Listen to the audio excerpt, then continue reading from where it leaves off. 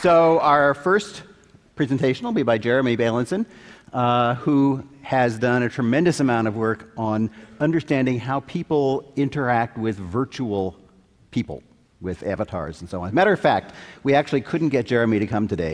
So this is virtual Jeremy being guided by some computer somewhere else, right? Jeremy.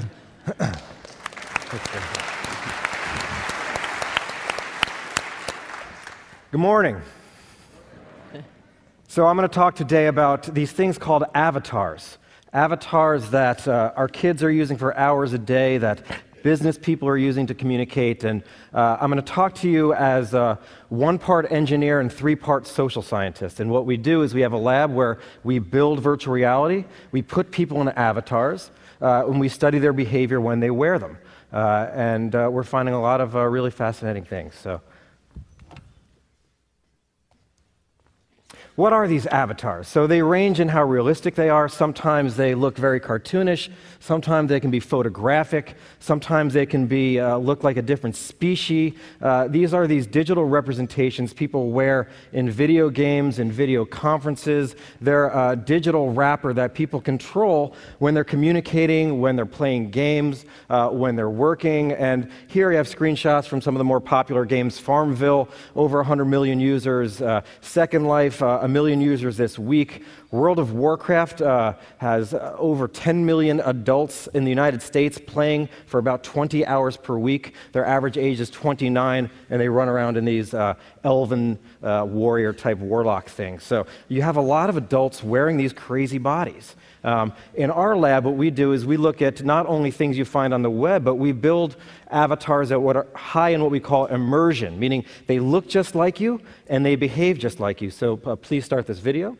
What you see here is a web camera on top of a computer, and the gentleman is moving his head. What you see on the left is his avatar. The right is the real-time video. The right is a 3D digital model that is moving as we track, using computer vision, all of his face movements. So he sits in front of a camera.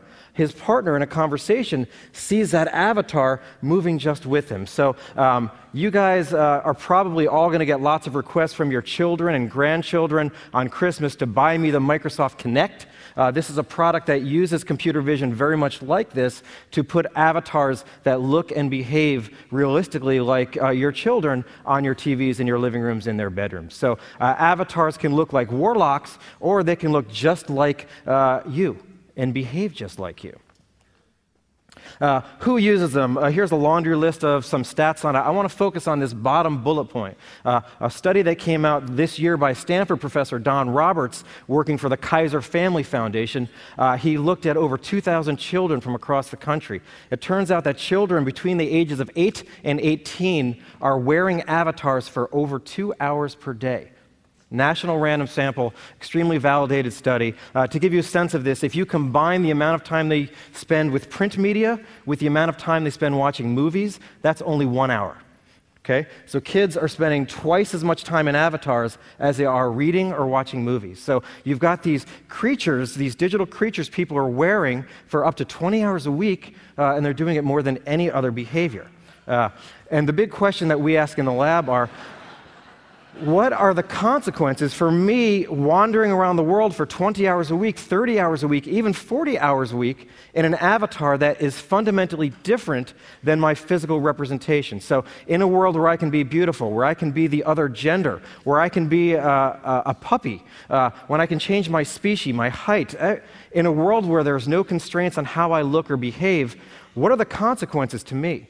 What are the consequences to the people that I'm interacting with? And as a lab, what we do is we run experiments to answer these questions. So I'm going to show you a video which is how we typically run an experiment in my lab. This is an immersive virtual reality simulation. In the bottom window there's somebody wearing these fancy engineering apparatus that we build. And what you're seeing is the vision that he gets in stereo as he wanders around the virtual world.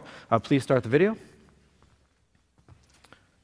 So this gentleman is in my lab, and he's walking around. As he walks, we're tracking all of his physical movements, and we're updating the world to reflect what he sees and what he hears. You really feel like you're in this room. And so this gentleman, he walks up to the virtual mirror, and he sees himself in the mirror. It looks just like him. He's a white male. It gestures with him. As he turns his head, it turns his head. It really feels like him. But then he bends down, and he is a white male in the physical world, but we've now changed him to a woman of color. And the big question we ask is, when your virtual identity is separate from your physical identity, and you then go out into the digital world and interact with other people, how do you behave? Do you behave in line with your physical self, or do you then behave in line with your virtual self? Meaning, how much do these avatars change who we are? So we've run about 30 or 40 experiments that look at this. And the typical experiment, we put someone in an avatar. We take in hundreds of subjects, and one at a time, we put them in a different avatar. And we just measure what they say, how they gesture, their behavior inside and outside of the lab. So the first study we looked at was attractiveness. In the physical world, it turns out that better-looking people are friendlier, more extroverted. Despite the fact we'd love to think we're these deep creatures as humans, it turns out how we look does change our behavior. In the virtual world, beauty is free. You have to go really far out of your way to find an unattractive avatar. So the question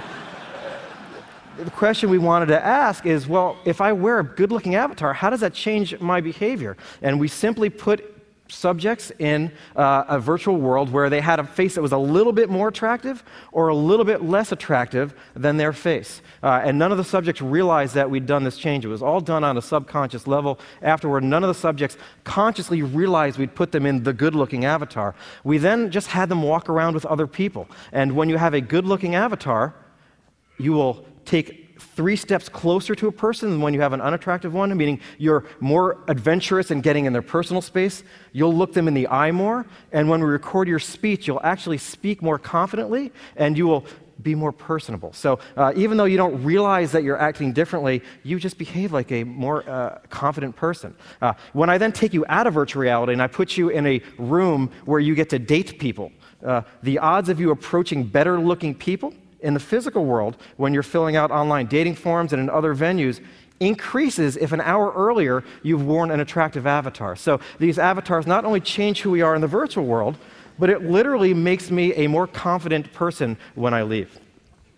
Height. Sadly, in the physical world, in the United States, height is correlated with income. The taller you are, the more money you make. A fascinating study just came out of MIT that looked at online dating with about 120,000 data points. For every inch under 5'10" a male is, in order to get the same numbers of hits as the other guy, he's got to make an extra $30,000.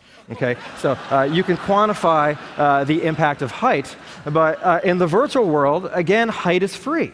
So we ran a simple study where we made somebody 10 centimeters taller than their partner or 10 centimeters shorter than their partner in avatars, and we had them do a classic money negotiation task. And it turns out that when you've got an avatar that's only 10 centimeters shorter than the other guy, you don't consciously realize there's a height differential, but you are 3 times as likely to lose that negotiation in the virtual world. This happens regardless of your physical height.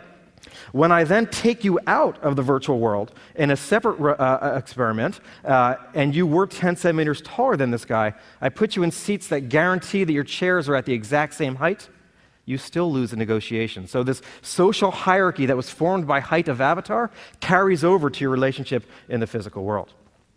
Health. Please start this video. So here, somebody is running in the physical world. You see him in that panel. As he runs in the physical world, every 4 times his knees cross his waist, his avatar loses a pound. Okay? And so what we do is we show people the real-time cause and effect of physical behavior on potential health, meaning in a half hour of running, this guy sees his avatar thin down. It's got his face. It looks just like him. He actually gets thinner by a function of exercise. And what we then do is measure the amount that people will exercise over the next week. We'll make them exercise in the physical lab. When I give you this simulation and you see yourself losing weight as a function of physical avatar exercise, you'll exercise more. Okay? So, look, we all know we're supposed to exercise. You can tell someone to do it. It doesn't work. Show them their avatar getting fat because they're standing still. You'll see exercise in the lab. We've also done this with eating behavior. So in this study, we had subjects we took over their arms, so we're tracking their arm movement, and forced them to eat Reese's Pieces one after the other. And literally, they had to look down and see themselves swell. We then put them in a room and give them an opportunity to eat and look at the foods they eat, and you can see where this is going. You eat healthier food as a consequence of actually seeing the cause and effect of healthy and unhealthy eating. Retirement savings. So if I build the avatar of a subject in my lab, this is Hal at age 30, the top left corner, I can use algorithms to age him. By creating this connection to your future self, we can actually make people defer gratification now, that is, turn down money now that they'll then put in their savings retirement. So as a way to get kids to save more money, we've been very effective in aging their avatars. So I'm running out of time. Let me just conclude that if you're worried about this or excited about this, we've got a book that's coming out. You can pre-order it now. It's called Infinite Reality, and it's about how avatars are really going to change the world.